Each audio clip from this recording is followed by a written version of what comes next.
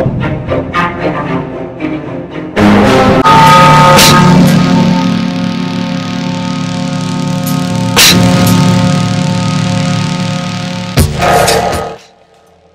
is Brian with ScreenFiles.com and Review. What I'm looking at is 2016's Ouija, Origin of Evil, which is a sequel to 2014's Ouija. And this is fascinating to me because 2014's Ouija was such a meh movie. It wasn't even terrible, because terrible takes ambition, it takes drive. This movie was just so mediocre and dull that its sequel, directed by Mike Flanagan, by the way, who's also doing the upcoming Warner Brothers movie Dr. Sleep, the sequel to The Shining. By comparison, Ouija Origin of Evil is Kubrick.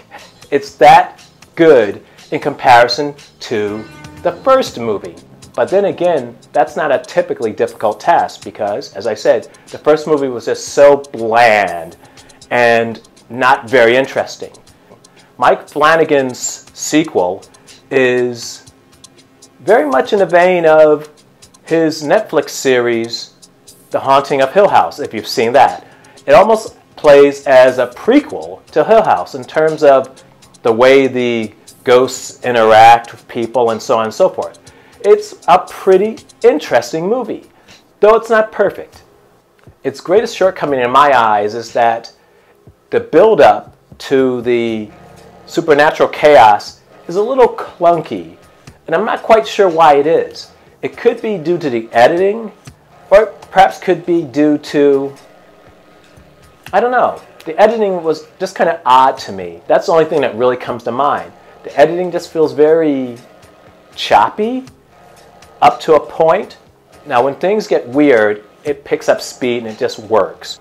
But prior to that, when Flanagan is building up the people who we're concerned about, it feels just not slightly off. It's not bad, but again, not as naturalistic as it perhaps could be.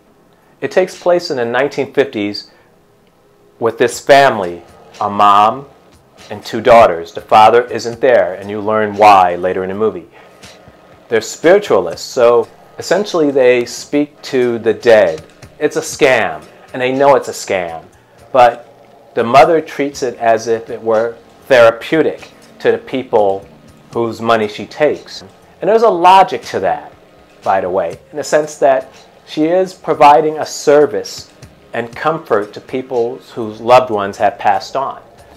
The thing is, she doesn't believe any of it, and that comes to be the undoing of the family and her, eventually.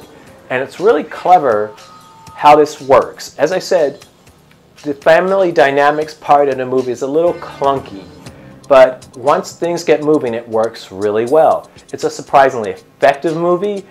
It's well shot. Flanagan's a great director for this type of thing. And as I mentioned earlier, this feels like a prequel to The Haunting of Hill House.